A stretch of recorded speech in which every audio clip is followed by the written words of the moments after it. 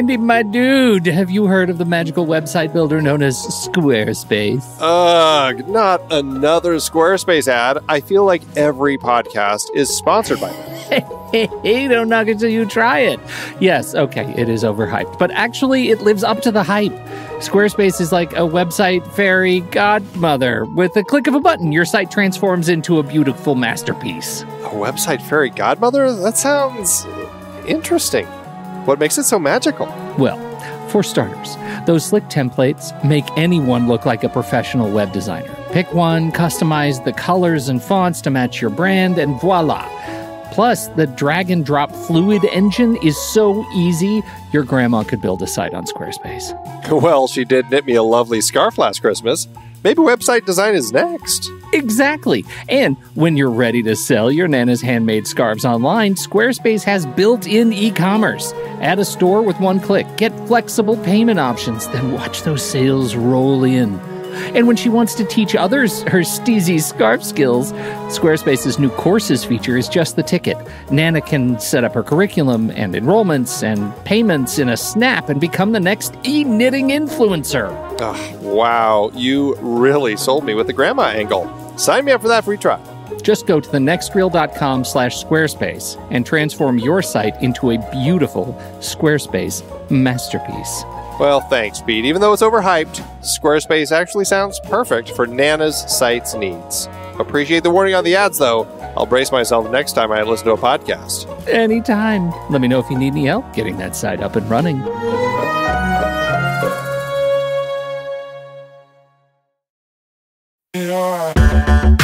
Andy, can you believe we've almost hit 700 episodes of The Next Reel? I know, it's crazy. And with all the other episodes in our family of podcasts, we are well over 1,200 episodes of movie conversation. It's really pretty amazing that we've gotten to have these in-depth movie chats every week for over a decade now. And we couldn't have done it without our loyal community of film fans. Their support over the years has meant so much. For sure. That reminds me, we should give the merch store a shout out.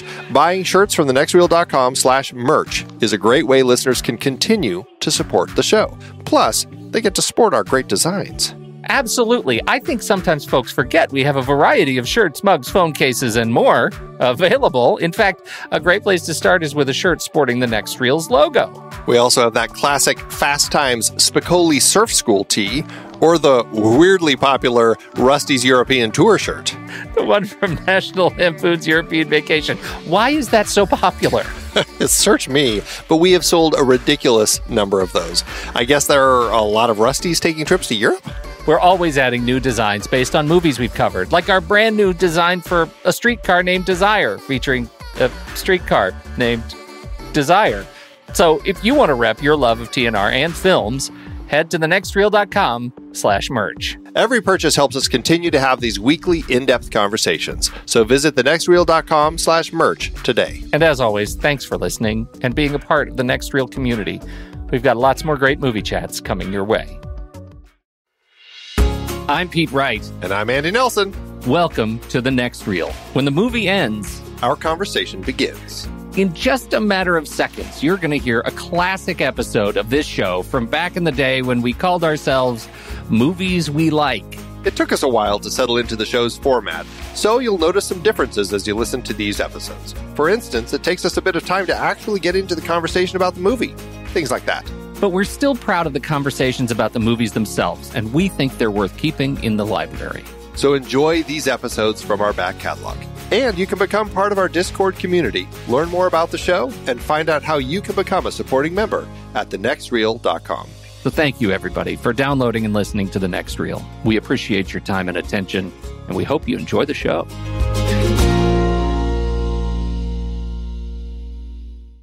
Hold on. No, it's too late. I've already done it. I know. You are crazy. I know, because okay, let me tell you the problem that I have with that movie is that I cannot take seriously anyone screaming either the words Hansel or Gretel in an action context. I can't take it. It is pretty funny to hear. Hansel! Yeah. They Yeah. have my sister, Gretel. Gretel? That's not a word you say about somebody you want to go, save.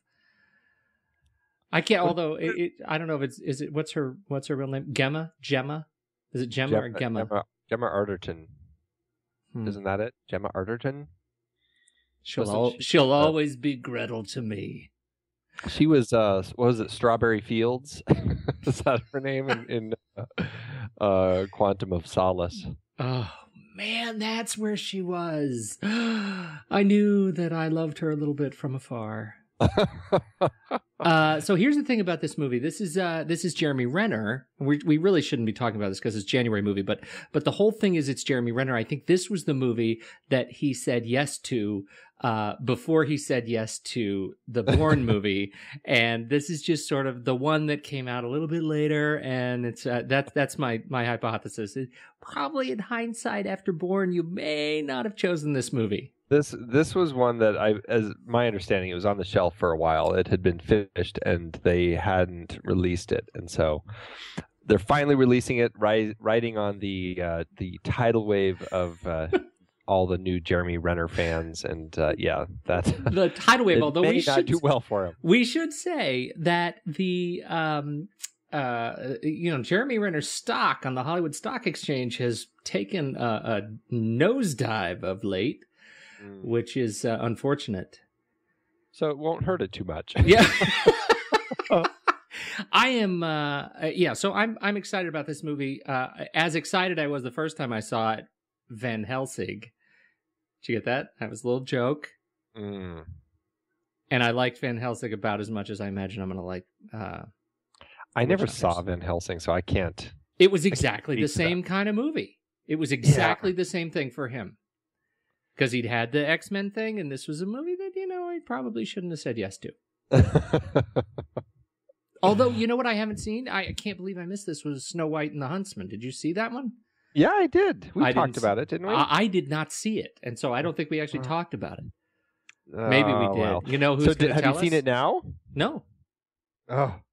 Well, it's worth seeing, although I still have quite a few problems with it, which we can talk about once you've seen it. Okay. I don't want to start espousing my philosophies on the problems of that film without you being fully in the know. No, I want to be in the know. There you go. I want to be in the know. That's going to be my thing. I'm going to be the guy who knows things. Well, it's good that one of us will be that guy. Are you excited about any other trailers this week? Well, I honestly haven't watched a whole lot of trailers. I was excited to see the shorter version of the Cloud Atlas trailer, which was exciting. But other than that, I'm behind. So I can't say I'm excited about any of them because I haven't seen any of them. All right. Yeah, I haven't seen that many of them either. I take it back. 10 years, that's Channing Tatum's new movie. It's like a 10-year reunion. That trailer came out actually a few weeks ago, but I'm excited because some buddies of mine worked on it, and so for that, I'll give it a shout out. All right. No, I haven't even heard of that, so good on them. I'm excited about seeing that one. I am excited about TV season because there are some shows coming out that I'm very excited about coming back. Some new shows. I'm really disappointed. I think this may be the worst lineup NBC has had in the last decade for their fall starts. Really embarrassingly bad shows. But the reason I'm talking about TV is because this is yet another season of a lot of actors, film actors who we're seeing pop up on the small screen again. And so I'm interested in that. I'm interested in Homeland. We've got Claire Danes and Mandy Patinkin and Damian Lewis in Homeland, which is, it looks weird. I watched a trailer of it. It looks weird. Claire Danes still looks like a kid to me. I'm having a hard time believing she's like depressed ex-CIA agent. Like she's you expect her to still be an angsty teenager. Yeah, exactly. I love Claire Danes. I think she's delightful, and to me, she's still Juliet. You know what I mean? Yeah, I don't have as much a problem with her as I do someone like Winona Ryder, who did always seemed to carry that longer than many others. Yeah, no, you're right. That's a good point. But she's just petite, and maybe it's just because Winona Ryder always just seems so small, which sounds strange, but she just seems like she's a kid-sized person. Well, and she's a pickpocket, and that's something kids do. Yes. Okay. So the other one the other one that I think is of note for the first time in 37 years, Dennis Quaid is headlining a television show. He is a really skinny guy. He is a hardened 1960s sheriff in Las Vegas. Show is called Vegas. And this is of note to you. Are you up on this show? I'm not, but I know you're excited about it. Back up a sec. Are you saying that Dennis Quaid highlighted a TV show 37 years ago? No. He hasn't been. This is the first time he's been on TV in 37 years. What was he like 37 years ago? I have no idea. I'm just reading a quote, but that's not what I wanted to talk to you about. Okay. What I want to talk about is I know you're going to be so excited about this show because because your favorite, the mobster in this show, the villain is Michael Chiklis, most very well known for his role as the Thing in Fantastic Four. That's why I like him. Or that was good, right? I've been saving that like for 4 hours because I know how much you love yourself that pat on the back. I know how much you love Michael Chiklis for his role as the Thing, and the riffing that the Thing did with Johnny Storm. I mean, they really had a banter. Wasn't that why you liked him so much? Oh yes, that was it. In all seriousness, I love anytime I see Michael Chiklis on television. The Shield. I got into The Shield because of you, and one of the greatest series finales ever. Absolutely. So that's very exciting. The other one that is of note. Okay, hold on. Go ahead. Now that you brought this up, Beretta. Yeah, that's what Dennis Quaid was on. That's right. In 1977. I'm glad you brought that up. Okay, so the next one that I'm bringing up is Revolution. Have you heard about this? I've seen the trailers for it. Okay, so the commercials, I guess. For Hulu Plus users, you can get the entire premiere episode. It doesn't start until the 17th, but you can see the entire premiere episode this week. And I watched it. I watched this Revolution, and this episode, I believe this episode was directed by Jon Favreau, who is a producer of the show, along with J.J. Abrams. Wow, I hope it's as good as Cowboys and Aliens. God, Andy. I like that. I like that movie. Stop it. Oh, did you? I mean, did you take it seriously at all? I mean, did you watch it? And I mean, I'm sorry, but Daniel Craig is one of the most satisfyingly physical actors on screen today. He is. I love watching that guy get the crap kicked out of him. I love it. Or kicking the crap out of others. Mostly just getting beaten up. He is exceptionally good at getting beaten up. And in that movie in particular, he gets kicked around. I want to confirm, in fact, that he was that Jon Favreau I can't type and talk at the same time. Revolution. I want to confirm that that was the season 1, episode 1 was in fact directed by Favreau. Yes, Jon Favreau, writers Eric Kripke, and I'm going to tell you, it feels an awful lot like Terra Nova. I have a hard time seeing anything but Terra Nova. I saw the trailer or the commercial for it, and that's immediately my thought was it just felt the same as something that was just done recently and one that did not make it. Mm-hmm. Mm-hmm. So yeah, this is a show. I think they're trying to recapture the spirit of Lost, and I'm just not sure they have it. Yeah, I'm gonna watch it because I like any show there's you shoot a lot of arrows. I'm into, which brings me to Arrow, which hopefully is the spiritual sequel to my kids and my favorite right now. We're almost through it, Smallville, which was lasted 10 years, and this is the Green Arrow story. And there are a lot of good people behind this, and the dude does the most amazing pull-ups I've ever seen. If you have watched the trailer, I've never seen anything like this. And word has it that he got the job because he was able to show off these incredible pull-ups. So definitely check out the pull-ups. Okay, so R.I.P. Michael Clark Duncan.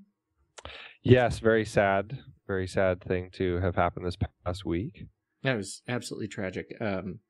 And very sorry to see him. I mean, that guy was just, he was such a satisfying character.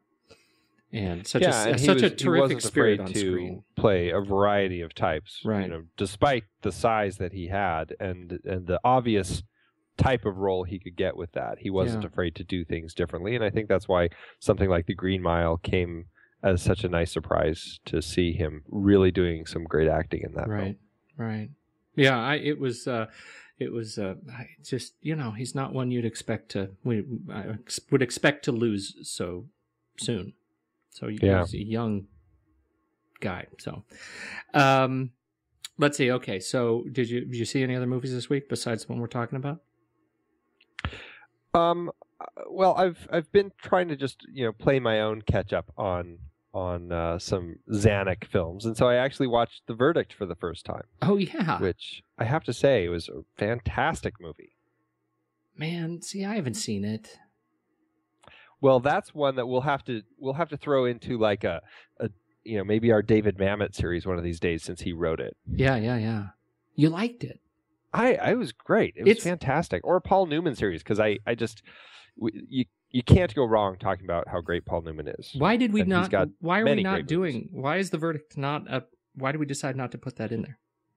Well, because we're squeezing everything in before our Halloween month. Yeah, we're trying to squeeze all of this in before Halloween, the month of October. The Verdict got cut. That's too bad.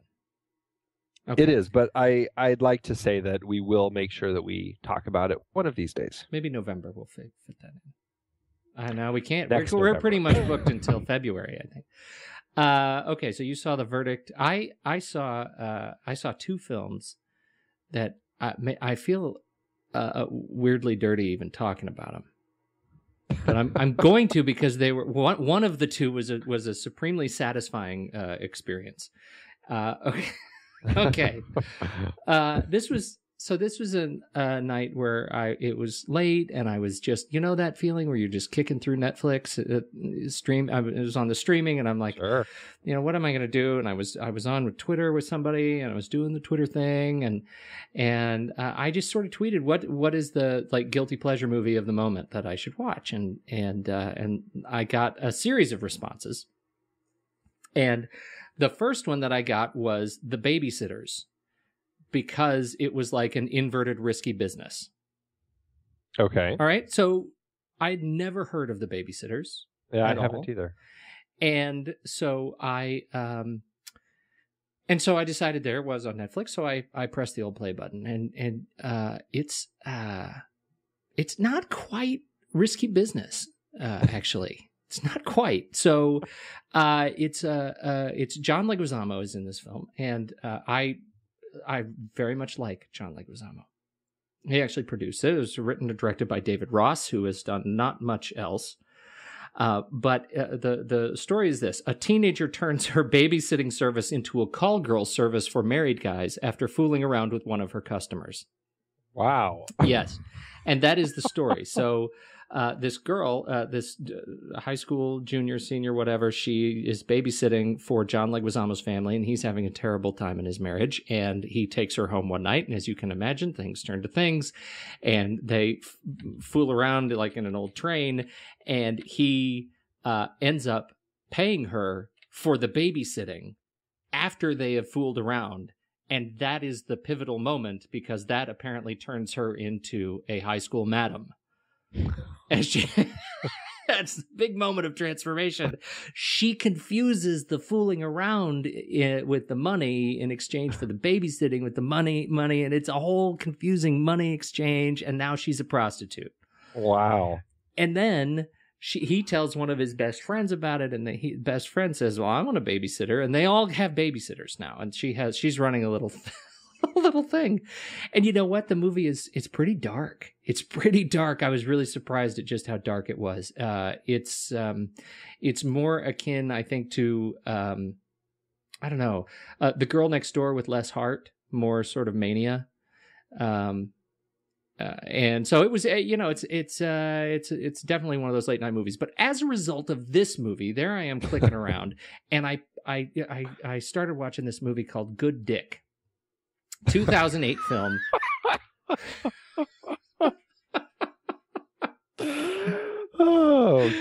Okay. This film's called Good Dick. It was 2008.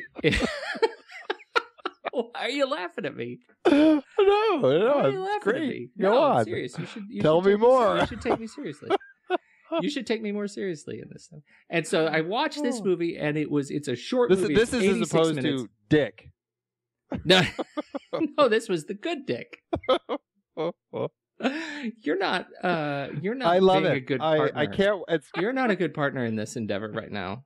I'm feeling extremely uncomfortable. No, let me be your friend. Be about Good Dick. Okay. This is a movie that was written and directed by Mariana Palka. And Mariana Palka is another, she has been in a number of other kind of indie type films. None that you would have heard of, but she is really very charming. And she actually stars in it as well with Jason Ritter. And Jason Ritter has been in a bunch of other TV things, most notably The Event on TV last season. He was Sean Walker, and he actually produced this, was one of the producers on this film, Good Dick. It actually Joan of Arcadia. And Joan of Arcadia. This movie actually went to, it was a 2008 Sundance selection. But I don't think it actually won anything. So you should see this movie because it's really bizarre. This Mariana Palka plays this woman who's a recluse, and she meets Jason Ritter because she loves porn, and he is an employee at this kind of low rent video store, and so she goes in once a day and gets a bunch of porn movies, and then goes home and watches them alone in her weirdly kind of dirty yet obsessed with cleanliness and disease apartment. And it turns out she is, I mean, what you learn about her, he falls in love with her, and it's a story of him trying to bring her out of her shell, and kind of and she's just horrible to him because she's just carries around a lot of damage, and she plays this sort of damaged, strangely sexually repressed sexual extrovert in a way that was really refreshing. Like it's definitely not a porn movie. It's like, it's about their relationship, and I found myself really satisfied with this movie, so to speak. It's kind of worth seeing. It's a charmer, and it's one of those that you stumble on late at night, and it's worth sticking around. The tagline for Good Dick, of course, is, "What do you really want?" Why would they even? It just doesn't fit with a poster that has the Sundance logo on it. Yeah, right. Yeah. But it's not bad. It came out in 2008. It's worth checking out. So all right, that's what I got. Neither of those movies are a good setup for the movie we're talking about today. Neither one of them. I'd love to see an interesting segue between them, but I don't know if we have the time to try to figure it out. Well, Driving Miss Daisy is the story of the awkward, a charmingly awkward Morgan Freeman trying to bring the sexually repressed geriatric of Jessica Tandy out of her shell. Oh my goodness! It's just like Driving Miss Daisy was the late 1980s version of Good Dick. Who knew that would be a reprisal? Who knew? It's a spiritual sequel. They say there are only really 7 movies that have ever been made, and this is clear that Driving Miss Daisy and Good Dick are in the same category. Oh my! Oh. So you know what's awesome about this movie? I'm going to to tell you where we need to go with this. Can we? I know we usually do the numbers at the end. I do. Did you want to start with the numbers? We should start with the numbers because this is one of those movies that's like the reason I say we start with the numbers because this is part of our Zanuck series, right? And I think we need to back into this because this movie is a gem for a producer. by this point, I mean, last we spoke about Zanuck was Jaws, the beginning of a fantastic series of films that he was behind. Many blockbusters and all sorts of amazing films that he shepherded. I mean, going from the 70s after Jaws, the Iger sanctioned MacArthur, Jaws 2, The Island wasn't so good, Neighbors wasn't so good, but then Verdict, The Verdict, Cocoon, the Cocoon, The Return, and then Driving Miss Daisy. I mean, he produced a great number of very popular, very popular with award people as well sorts of films. And Driving Miss Daisy was a property that both he and his wife at the time, Lili Fini Zanuck, who I believe actually was the wife that he has been with all the way since then, they found this property. They actually heard about it. They saw the play that Alfred Urey wrote and really were interested. They wanted to get it, but nobody would give them money to make it. They were trying to make it. They wanted to get it made for $12.5 million. They got Bruce Beresford on to direct it. No, the money to make it because they didn't think there was a market for a film about an old Jewish lady with her black driver in the 60s, 50s, 60s, and their relationship. They just felt it was kind of a tedious, boring story, and nobody was interested in giving them money. They had to slash the budget. And this is Richard Zanuck, son of Daryl Zanuck. They had to keep cutting the budget. They finally ended up at a budget of $7.5 million.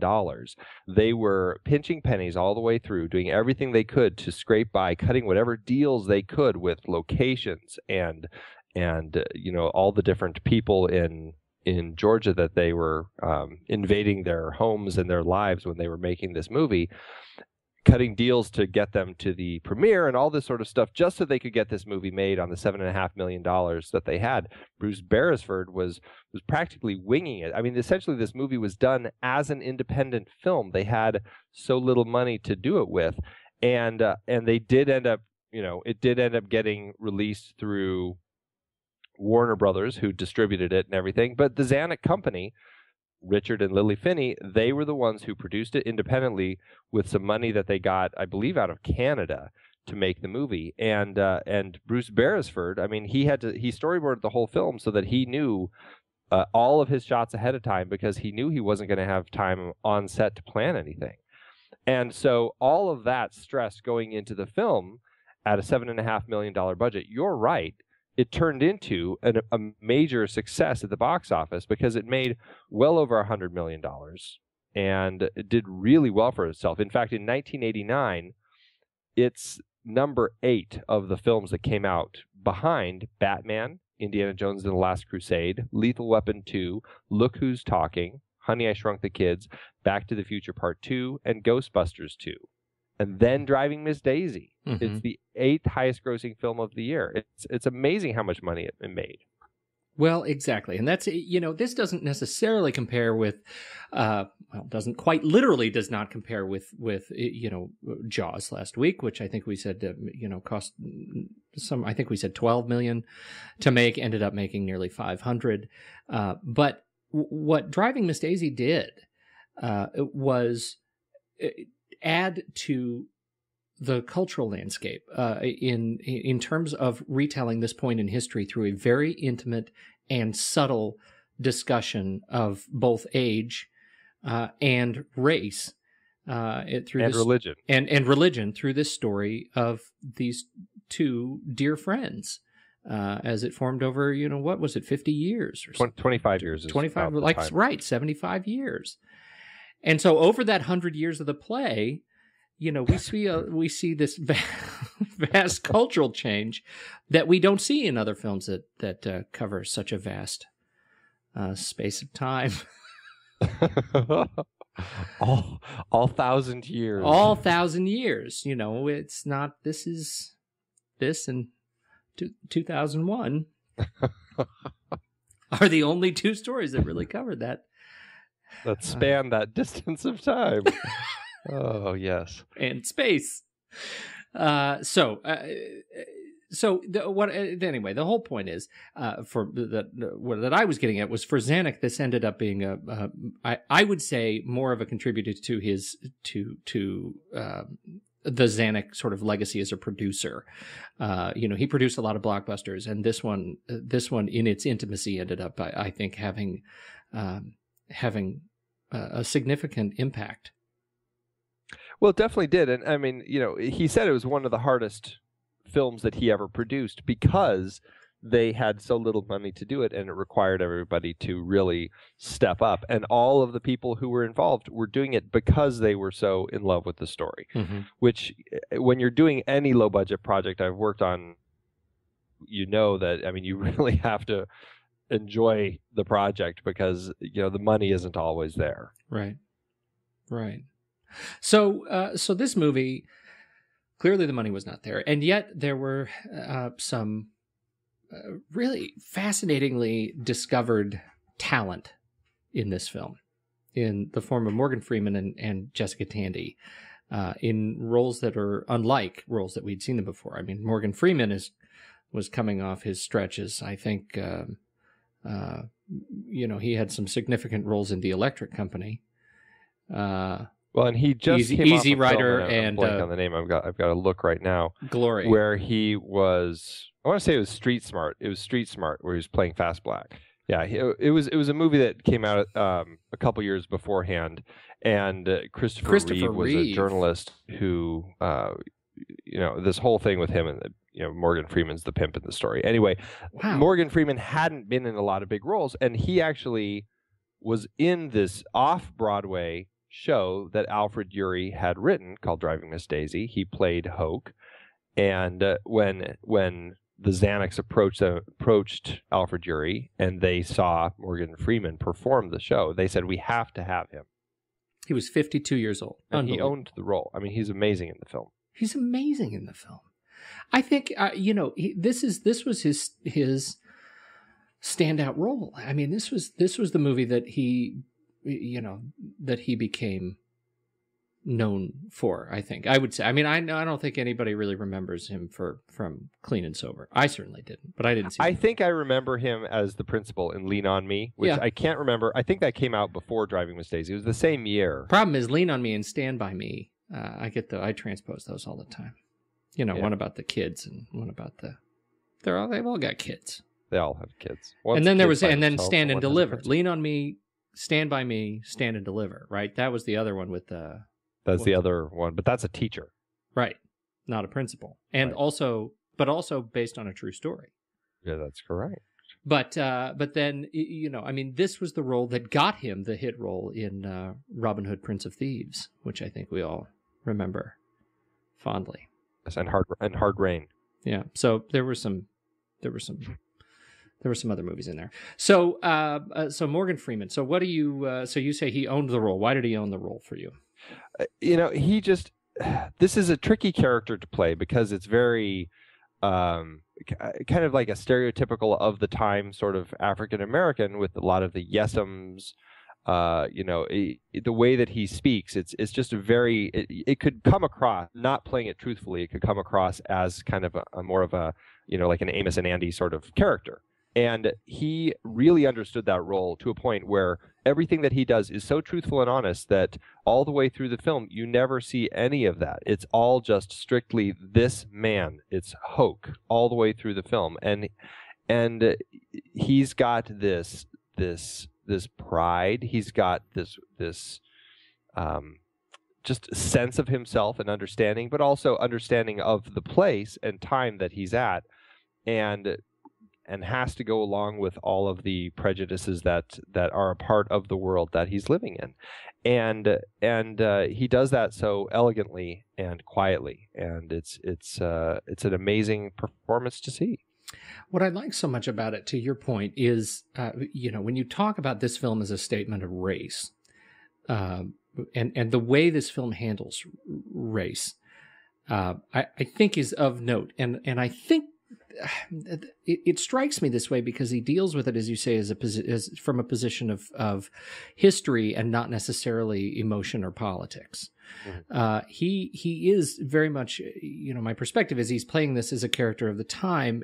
Morgan Freeman's own views on race, he's come out a number of times as someone who's very frustrated with things like Black History Month. He's there was the legendary Mike Wallace interview where he says, Mike, I'm going to stop calling you a white man if you'll stop calling me a black man. That this discussion of race can just be sort of over.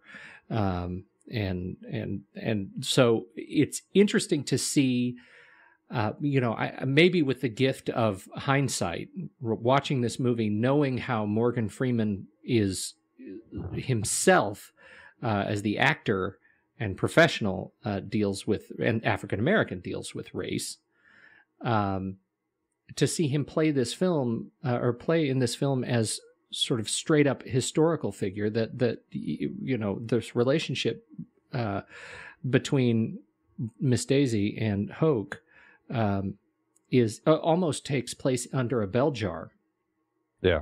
And it's such a beautiful relationship that develops. And the only time we see that pricked, there are a couple of moments in the film where we see that bell jar, sort of they leave the bell jar, but when they leave and go to the birthday party, they go to Mobile, right? Cross over to Alabama.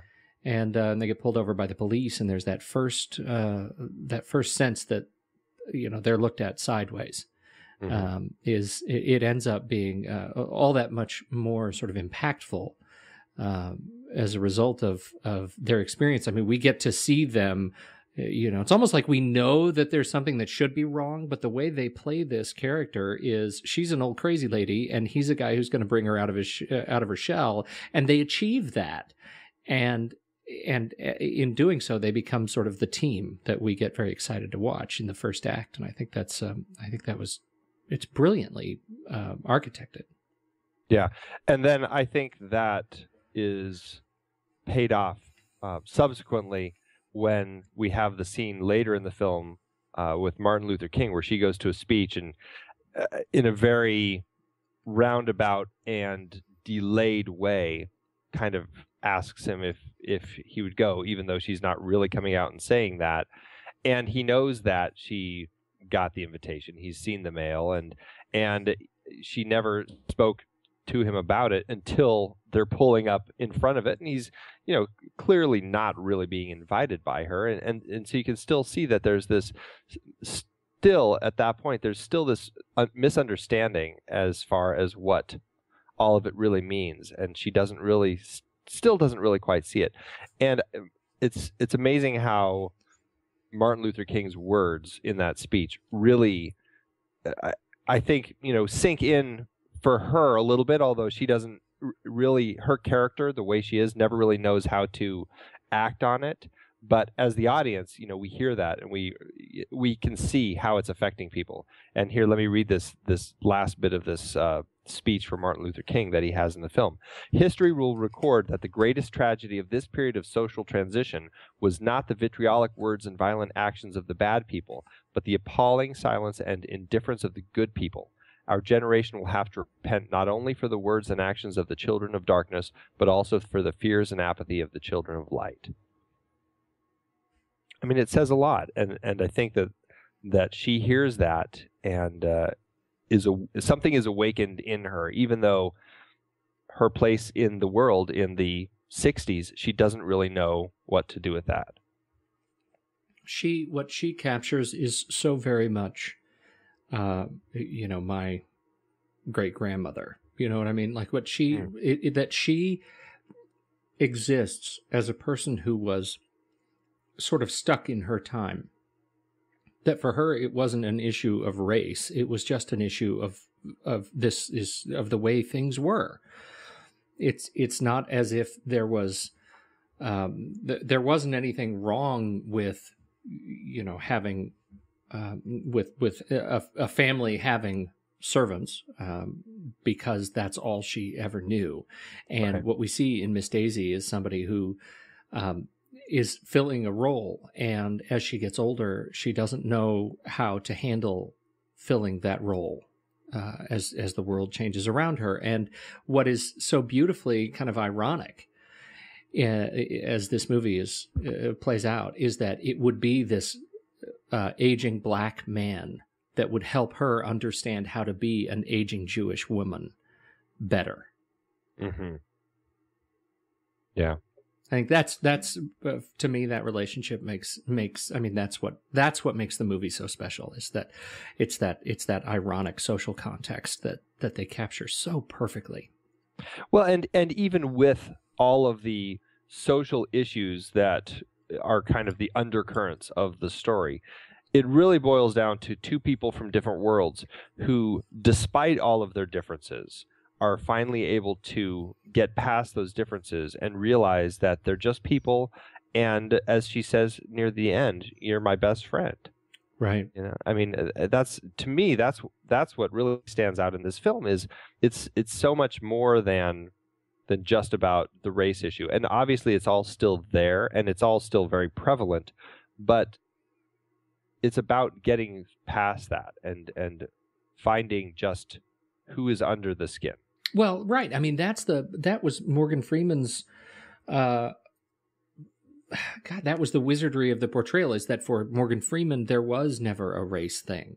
Mm-hmm. You know, for Hoke, there was never a race thing. There was an awareness that he had a role and he was paid to drive that car.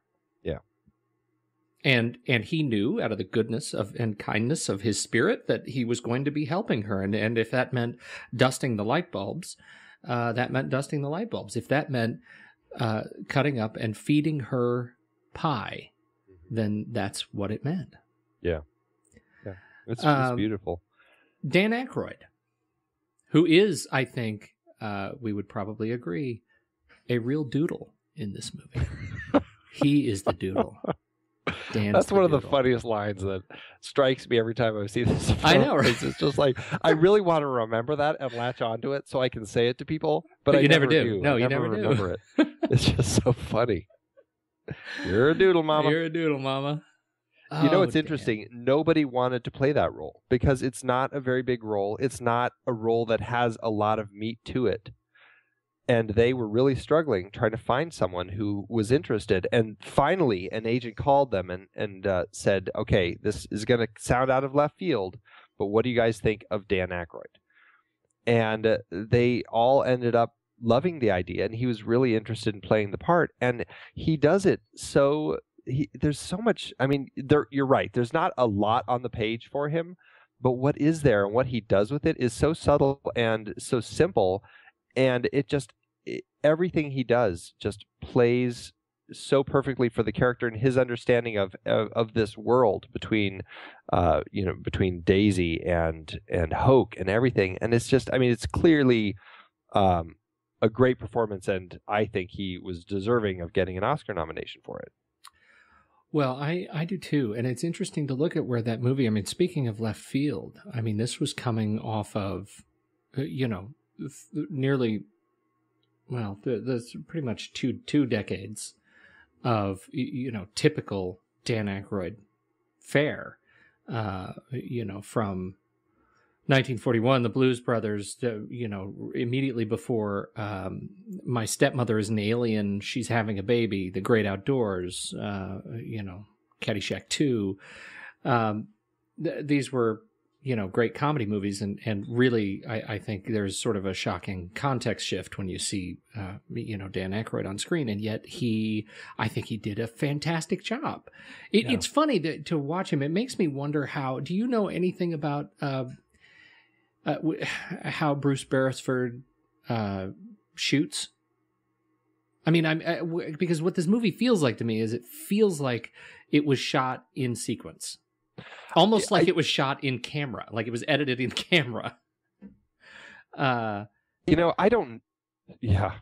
don't know. I don't know enough about it. I mean, obviously, with a really tight production schedule, they were probably having to base it all around actors' availability. I know Jessica Tandy was actually sick through some of the filming, and she wasn't able to work full days. So, I mean, I think that they just had to kind of wing it and shoot whatever they could, whenever they could. Well, there are two things that make me think that. And the first is it just feels like you can see Dan Aykroyd mature in this character almost as he matures as a character on screen.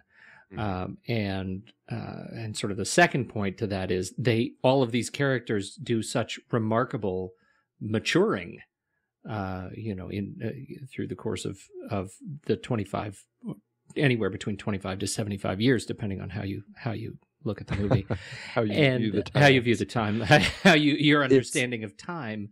And I wonder what sort of effect that is. But Dan Aykroyd's, taking on that serious role from his opening, "You're a Doodle Mama," to "Seems a shame that we're selling this house, while Mama's still alive." That ends up being an incredibly powerful line to me, as the two of those men walk through the house together, even just for a few seconds. That ends up being a really pivotal sort of a punctuation on the end of the movie. It is, and even the final scene when his mom with Hoke, and she's in the nursing home, and he understands, from her, saying, "Hoke's here to see me, talk to me, not you."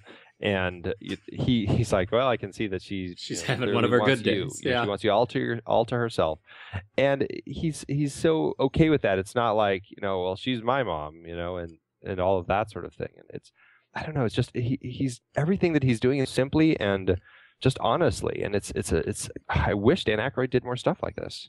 Chaplin and Sneakers and I mean, he's had his not so in your face comedy sorts of films. Right. I mean, he's definitely had some that are a little less comedic, more dramatic, and I mean, even some of the films that he did with John Hughes have a little more of that heart, that vibe, rather than the straight out over the top My Stepmother is an Alien sort of stuff.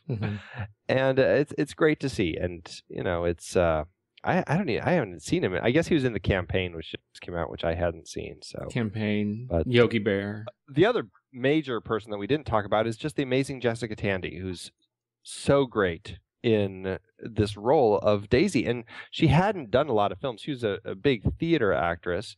And I mean, obviously she was in Cocoon, which is where the Xanax came across her a few years before. But she was never a huge actress in film.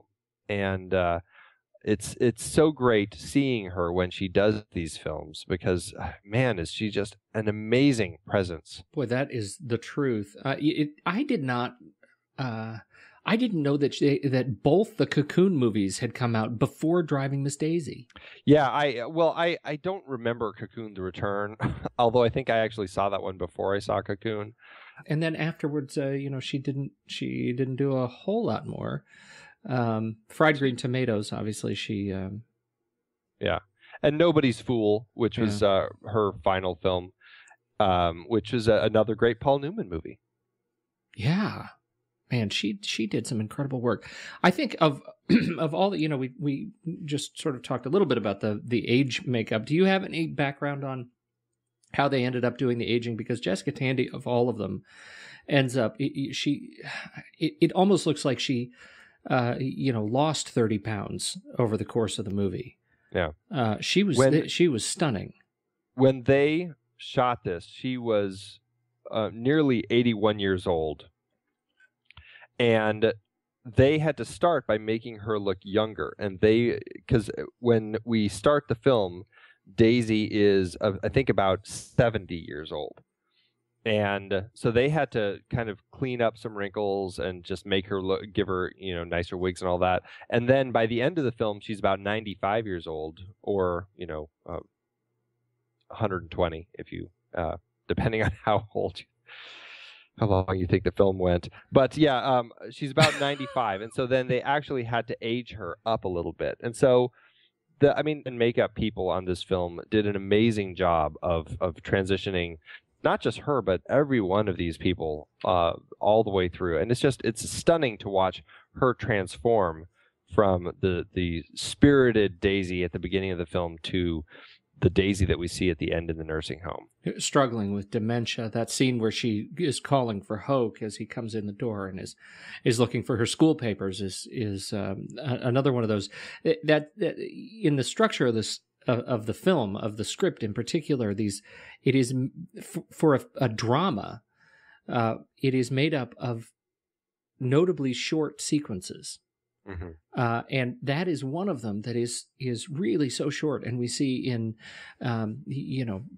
probably less than a minute and a half, we see her struggling to find her papers. Hoke comes to this realization and makes a call to Bully and says, it's just different. It's just different this time. And then, we sort of get to experience her having fallen apart. And what's interesting about that film, or that scene in the film, is Bruce and Alfred really came up with the idea that over the course of Hoke following her through the house as he's trying to talk her down from this state of dementia that she's in, by the time we get to the end of that and she sits down, they're in a room of the house that we've never been in before. It's a completely new room, kind of symbolizing, they're in a new place in their relationship because this is the first time that she is able to, break through some of those barriers and take his hand and say, Hoke, you're my best friend. Right. You're my best friend, and, I need to see, he's here to see me. I mean, those moments of awareness end up being so much more powerful. Yeah. What about this Bruce Beresford character? He's an Australian. He's done some interesting films that some of which I like, and some of which I've just never seen. But it's interesting. He's a director who's really taken a lot of films that are you could almost call them like dramas or women's films or things like that, like Crimes of the Heart. Tender Mercies is an amazing film. Breaker Morant, and then Black Robe is a great film that he did. And then he's done some films that I don't like at all, like Her Alibi, Silent Fall, Double Jeopardy. But he really, I think, knows how to just take amazing stories and tell them in a way that is incredibly moving and honest to the characters. That it's funny. He's one of those directors that I have seen very, very few of his films. Mm-hmm. Sadly, I think Tender Mercies, you're right, was absolutely terrific. Robert Duvall. Crimes of the Heart, I think, was another great film. And then Her Alibi with Tom Selleck. It just, I think those are the only three other movies that I've seen besides Driving Miss Daisy of his, significant filmography. And so I'm not sure how to characterize Bruce Beresford as a director. I mean, he tells these sensitive stories very sweetly. It seems like there are directors who do that. What do we get from his style? I mean, what do you make of the Bruce Beresford style? Is there a way to kind of pin him down? If you had never seen Paradise Road, would you see that and say, God, this is a Bruce Beresford film? I don't think I've seen. I mean, you're right. He's got, according to IMDb, he has 51 titles, including some that are in pre-production that he has listed as director credits. Having only seen like 5 or 6, I don't know if I can fairly judge.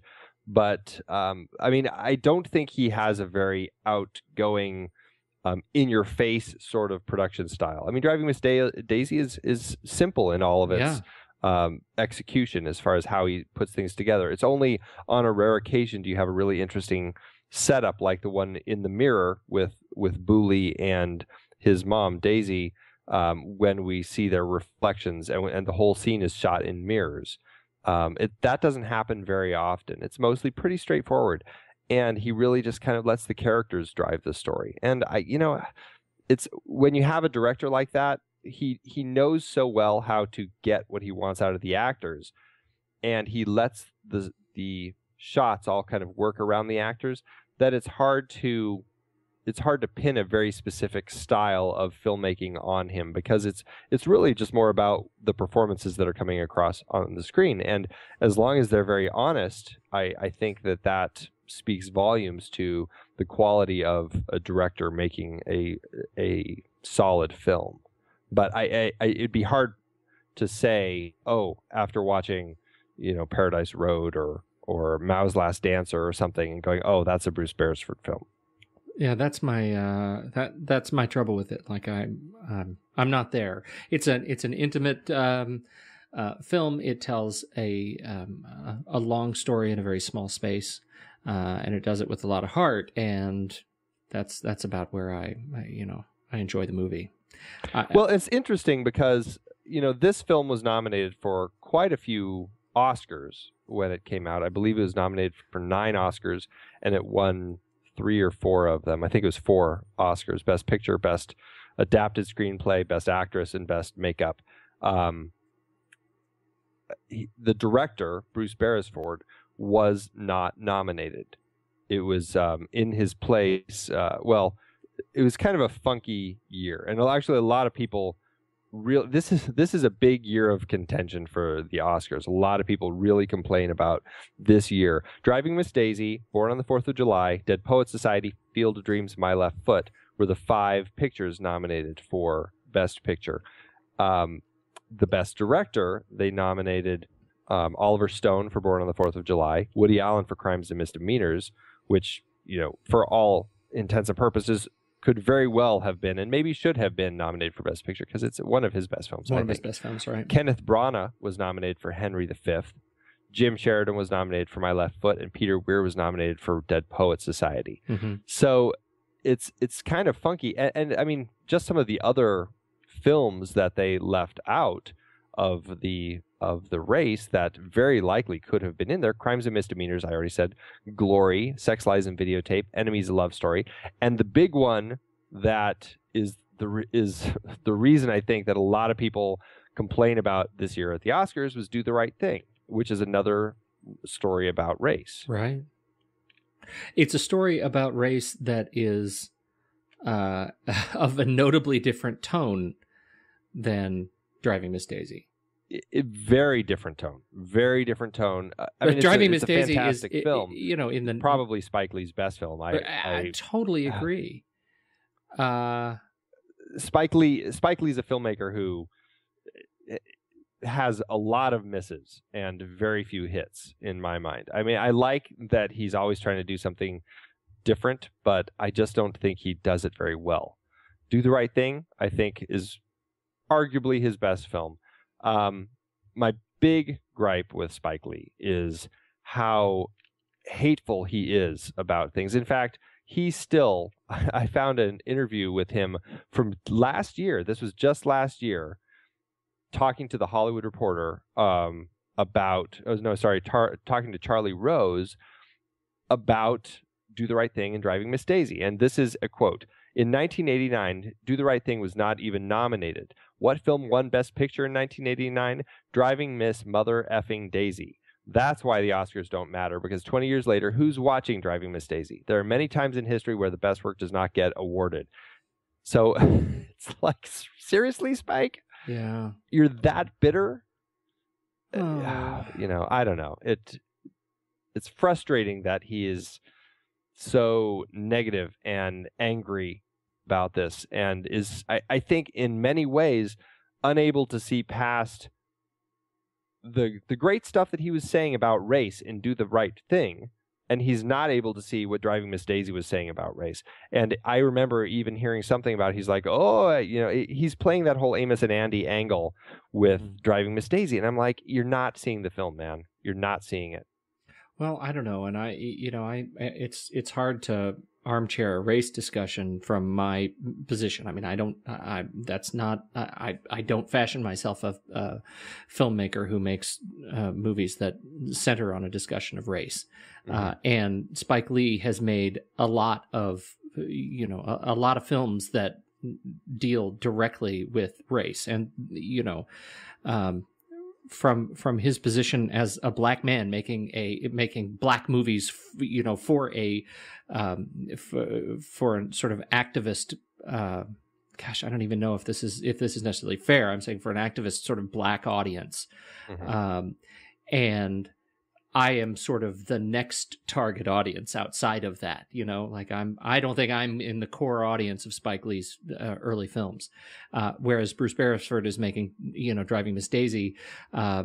It's a movie about race for white people. Yeah. Gosh, I mean, again, it's like, so I can totally see why Yeah. he'd be pissed. Like I get why he would feel that way particularly because of the passion that he has, to his work. I think the problem with him, with the sort of indignance that comes out of that, is that it almost does a disservice to the 3 decades of awesome work that Spike Lee has done since. And I think he's a great filmmaker, and he's done some stuff that is really powerful. And he's getting more and more sophisticated. And I think Do the Right Thing was a great movie, and he's gotten better in the sort of sophistication of the movies that he's brought. So let's move on.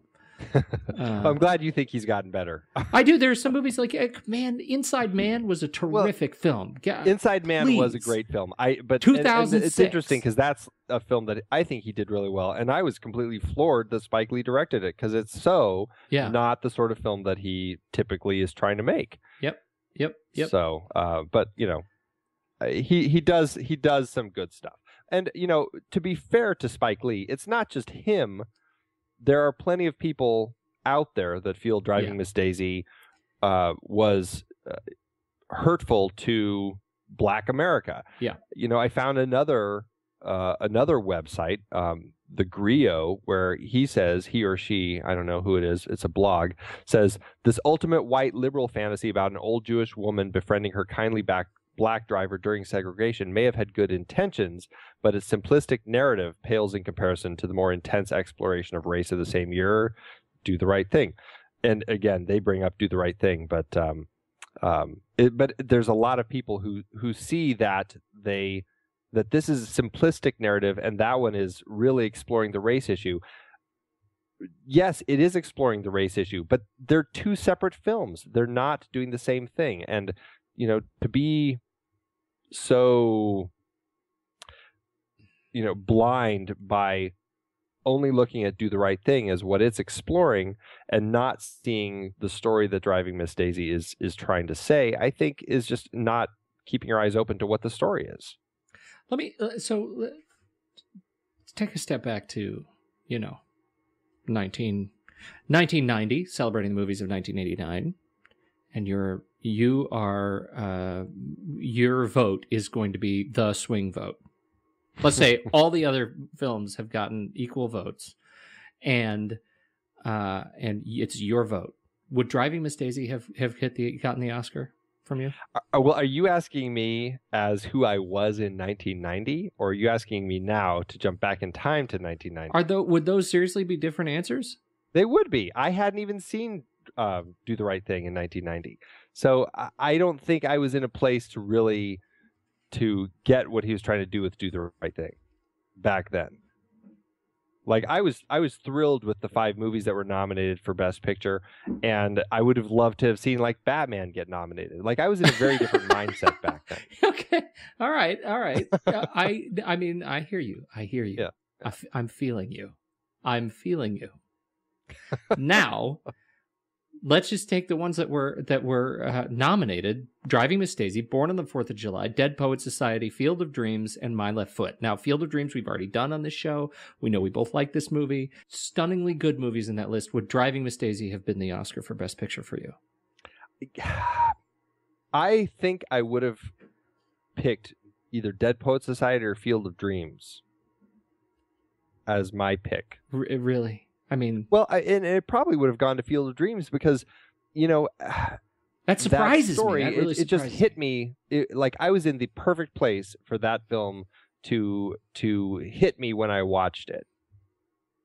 Yeah, and I think, and Dead Poets Society too. I mean, the whole "Oh Captain, My Captain" thing at the end. I mean, that was great stuff. I mean, those films really were amazing stories, and I really loved them. And I think I got more out of those sorts of films than Driving Miss Daisy or My Left Foot or Born on the 4th of July back in 1990.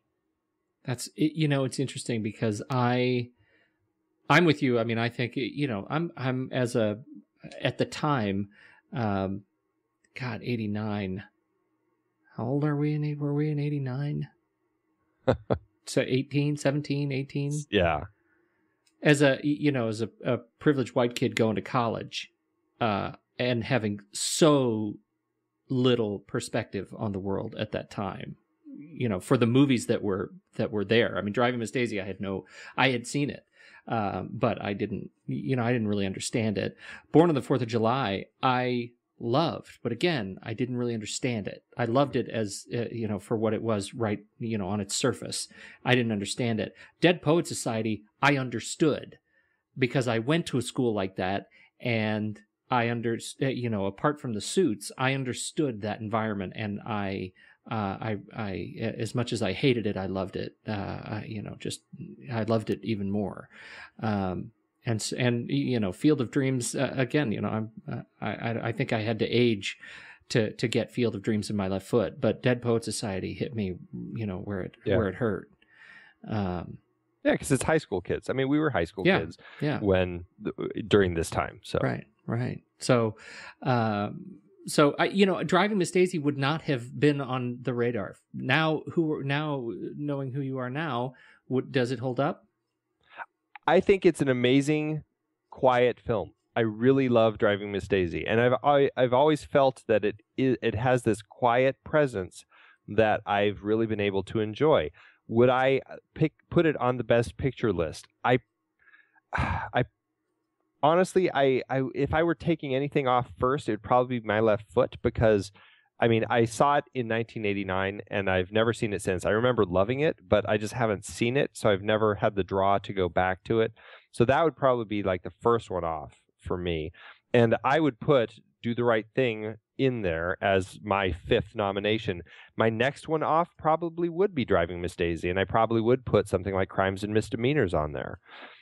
So it's interesting how, as you grow and change, your perspective of these different films changes as well. To Spike Lee's point, in some respect, he's wrong. People are still watching Driving Miss Daisy, but based on whatever, I don't know what, based on a Hollywood politics, based on a misunderstanding of a discussion of race, that movie won Best Picture, and I don't think that particular award necessarily holds up, in spite of it being an absolutely terrific film that tells a very sweet story. And other awards to me that don't hold up, I love Jessica Tandy's role. I would not have given her she probably deserved. As I look at the other ones that were in there, Isabella Jenny and as Camille Claudel and Jessica Lange in the Music Box. The only other one I saw, I still have seen on that list is Michelle Pfeiffer in Fabulous Baker Boys, and I'd still go with Jessica Tandy over Michelle Pfeiffer. I probably would, but the one I think it is a real shame of the best actors that were nominated: Daniel Day-Lewis, Kenneth Branagh, Tom Cruise, Morgan Freeman, and Robin Williams. I think Morgan Freeman should have walked away with the Oscar for best actor. I think his performance was fantastic. Yeah. Daniel Day-Lewis is pretty good though. Yeah, I know, but Daniel Day-Lewis is it's always good. He's like Meryl Streep. He should just get an award every year. He acts. Come on, it's like. I don't know. There are those that are just like every time you pull the arm on the slot, you're gonna win something. Right. So he shouldn't be allowed to be nominated anymore. He's just that good. There should be a list. Get their own little private award chamber, and they're going to call it the Perma Oscar. And it's just oh look, Daniel and Meryl are in the box seats again. But true enough. As far as best original screenplay, I definitely would have picked Do the Right Thing over Dead Poet Society for the script to win. More so, Sex, Lies, and Videotape, boy, I don't know. That's a tricky one. And Crimes and Misdemeanors. There's no way. It's a really great year. You got those 3. I can't believe Sex, Lies, and Videotape was nominated for Best Original Screenplay, although I think it was probably the best of them, because it was certainly the most original, and I think it's likely Soderbergh's best script. Yeah. But that Dead Poet Society won. I'm not losing any. I'm not crying over that. It was a terrific film. I'm not either. But I do think Spike Lee, I don't think he's done a better film since Do the Right Thing, except maybe Inside Man. But that's just such a totally, completely different film type of film. Yep. Right. I don't think he's done anything better than Do the Right Thing, and that would have been the one I would have given him an Oscar for. Yeah. But yeah, I think the problem is, and is that problem of context. And to Spike Lee, these were two movies that were dealing with race, and one of them was dealing with race in a really, soft pedaling the story of race, and he was making the story that was confrontational and really, forward, sort of more progressive story. Yeah, and he still wants to be confrontational about that even. Yes, exactly. And I think that, in hindsight and from my perspective as the white kid, they're two very different movies. Yeah, they're two very different messages. So, all right. I think it's worth it for everybody to watch both of them. Yes, everybody should watch both of these Love movies for all at the same time, right next to one another. That'd be great. Fight the power. Fight the power. As we got them driving along, got Hans Zimmer's music playing over Rosie Perez dancing. Okay, so that'd be an interesting mashup. I want to see somebody do a YouTube mashup of those two films. Oh, awesome. Man. Okay, but on the music, just before we start getting to the part where we start to wind down, the music is so annoying. What's annoying? I'm sorry, you cut out. The music is annoying to me. You think the music's annoying? Hans Zimmer's music? Horrible. Really? Horrible. And I'll tell you why. First of all, because that damn theme, that there is like no variation on that theme. It's like a music box that I want to hurt myself badly when I hear it again. And I think the problem is because there is zero life in it. It is 100% synthesized, and you can absolutely tell it does not hold up over the last couple of decades. It holds up as it sounds like my Casio 46 key keyboard, or my Yamaha DX7. That's what it is. It's my Yamaha DX7 keyboard. I could have reproduced the entire score to Driving Miss Daisy on that keyboard, and it would sound exactly the same. It's just lifeless. I love this. I love the theme. Lifeless and dead. Lifeless and dead. What can I say? I'm a sucker for some Hans Zimmer. He's got some stuff that I just love. So. To be sure, he's done some good stuff. There was an era in the 80s when there was a lot of this synthesized stuff, and I don't know if it was they were just trying to crank out too many. But see, I felt this was like one of the highlights of what you could do with the synthesized stuff. Oh no, I think we're here. I think we're at that point now. No, I mean of the time. Sorry, of the 80s. Like of the synthesized music coming out of the 80s.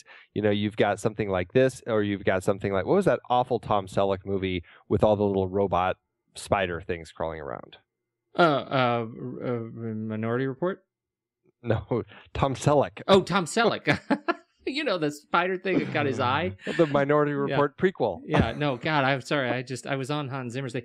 And I want to say, because you can get back to the where he was the policeman and he was trying to track down all the rogue robots. Yeah, the little rogue spider robots. Yeah. God, that was a terrible movie. But that had an absolutely horrible synthesized score. And this one, I think, had a great synthesized score. And that's just me. I know you hate it. Well, no, I'm just saying I think you're right. That one was also horrible. So run away. See? Run away. Silver lining, we agree. And then he turned out this piece of he didn't do the one, the Tom Selleck one, did he? Please tell me that was No. I think it was I want to say it was Jerry Goldsmith, actually. Jerry Goldsmith, as great a composer as he is, went through a spell in the 80s where he was doing a lot of really bad synthesized music. Because Jerry Goldsmith did a lot of great music. God, he really did a lot of great music too. Like Chinatown, Planet of the Apes, Patton, The Burbs. Seriously.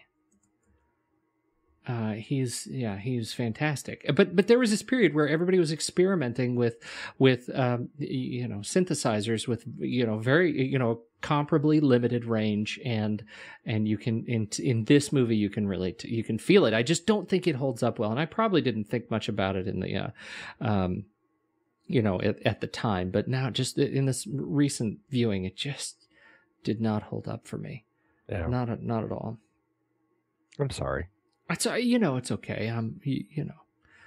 You'll get through it. You can send flowers whenever. Who did Glory? Who did the music for Glory? That was James Horner. That was James Horner. Now that's a score. That's a dude who knows how to write some tunes. He does. He also knows how to recycle his own tunes. Oh, like any of the James and the Johns in this business James don't know Horner how to does it recycle. more than anyone else. He's got that famous 4-note dee-dee-dee that he used. I mean, I think he first used it in Willow, and I think he's used it in every score since then. It's his Wilhelm scream. What can you say? That's right. I mean, he even in Avatar, when the giant tree, or whatever it's called, tree of life, is falling down, and everyone's so sad, it comes in there again. I'm like, wow, he really does use this all the time. That's really funny. I'm gonna have to listen to it again. I actually am not sure that I recognize the diddly dee. That's exactly what it is. Da da da da. Okay, I'm gonna go listen to that tonight. Yeah. I loved Glory, man. That's when I wore that one out. All right, what else do we have to say about this drive? What movie are we doing tonight? Driving Miss Daisy. Well, it is important to, as far as our Richard Zanuck series. I mean, he walked away with an Oscar for this one, so it's there's definitely a silver lining for him as far as this goes. Yep. Even though the director of the film was not even nominated, Richard Zanuck did walk away with his Oscar for this film, along with his lovely wife, Lili Fini. And I think this was the only Oscar that he actually won. He's been nominated a number of times, but it's the only one that he won. Are these the Academy Award distinctions on Wikipedia, are these still true? That Driving Miss Daisy is one. It is the only film based on an off-Broadway production ever to win an Academy Award for Best Picture. Is that still true? I saw all of these as well, and let's see, that was true as of 2003. Okay. I don't know if it's still true. It is the last Best Picture winner to date to receive a PG rating. I was looking at that. I think that's true. I think that is too. I don't think there have been any others since then. All right. It is the last film to date and one of only 3 films ever to win Best Picture without having received a Best Director nomination.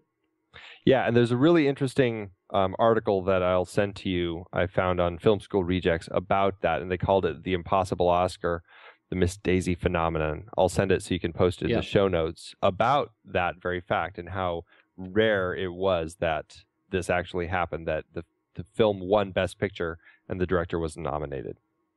And that is still true.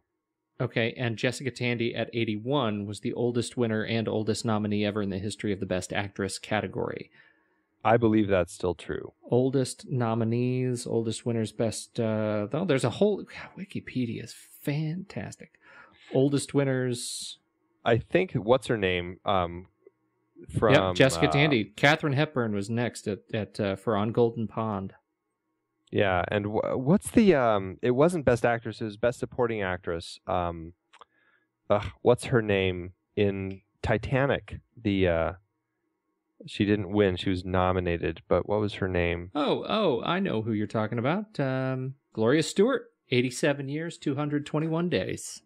There you are. Oh. Well done. Phew, she was born on July 4th of July, died at 100 years old. Yeah. Amazing. Something patriotic about that. All right. Indeed. Great film. Good talk. So next week, yes, we're just going a few years forward, and we're going to be talking about another Richard Zanuck film that his wife actually directed. Lili Fini Zanuck directed the film Rush. This is an interesting one. Do you have any? Have you watched it yet? I started it again. I hadn't seen it since the early 90s, 91 when it came out. Yep. And so I'm kind of excited to watch it again. I was enjoying what I've seen. I've only made it through about a half hour of it again. This movie was tough to track down, and I have really good memory of it. It's definitely on my list of movies we like, but I'm nervous about whether or not it's going to hold up. So maybe our conversation next week will be talking about why we should have switched the verdict with Rush. With the verdicts with Rush, right? It's because my entire passion about this movie is based on how cool Jason Patric was in The Lost Boys and my crush on Jennifer Jason Leigh. And I actually never even really watched the movie. I was just, trying to be Jason Patric. You were just fascinated with them. That's right. Yeah, I'm looking forward to this movie, and can't wait to check it out. Where can people find more about you, Doctor? They can find me at Soda Creek Film on Twitter or Facebook, Soda Creek Film, and as always at facebook.com/movieswelike or rashpixel.tv/MWL. Excellent. I am Pete Wright on the Twitter. Feel free to follow me there. You can always subscribe to the show in iTunes. Make sure you subscribe. If you do, do us a favor. Take a second and leave us a friendly review of the podcast and maybe a 5-star rating if you've got 5 stars to spare. It helps other people discover the show and sit down and nerd out with us on movies. And while we're at it, when is Looper hitting?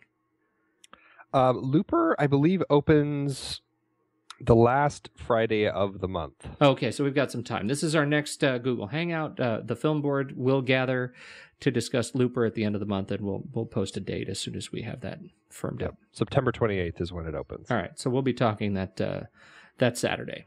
Yeah. Cool deal. Good talk, Andrew. Yes, indeed, sir. And we'll talk soon. You're a doodle, Andy. I was going to say that. Trump.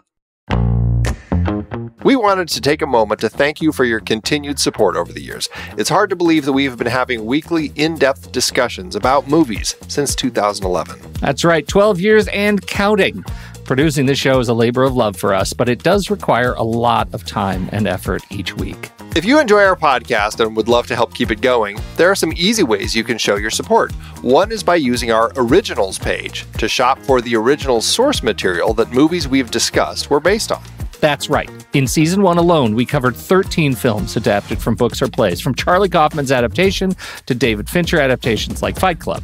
In Season 2, we covered even more, like Powell and Pressburger's The Red Shoes and The African Queen from our series about legendary cinematographer Jack Cardiff. We can't forget about the 4 Jason Bourne movies we talked about. Love those movies. Well, the original trilogy, at least. For our Richard D. Zanuck series, we did Jaws, Rush, Big Fish, and more. And for our horror series, we talked about John Carpenter's The Thing, which was adapted from Who Goes There? We did our first great car chase series with movies like Bullet, The French Connection, and Drive. And for the holidays, we did Preston Sturgis's Christmas in July. We had a great John Huston series with adaptations like The Maltese Falcon and The Treasure of the Sierra Madre. And for our baseball series, Moneyball with Brad Pitt. Have I told you lately how much I love that movie? Yeah, I think you have. Plus, our Magician series and Heist film series had adaptations as well. Tons of page-to-screen gems. Listeners can find the details and links to the original material at thenextreel.com/originals. Every book, play, or movie you buy through our links helps support the show, and it's no extra cost to you. So dive in and get your next read today. thenextreel.com/originals has all the films adapted from other sources that not only we have covered, but all of the shows on the Next Reel family of podcasts. Check it out and get reading. Support the show and build your reading list. It's a win-win. Head to thenextreel.com/originals.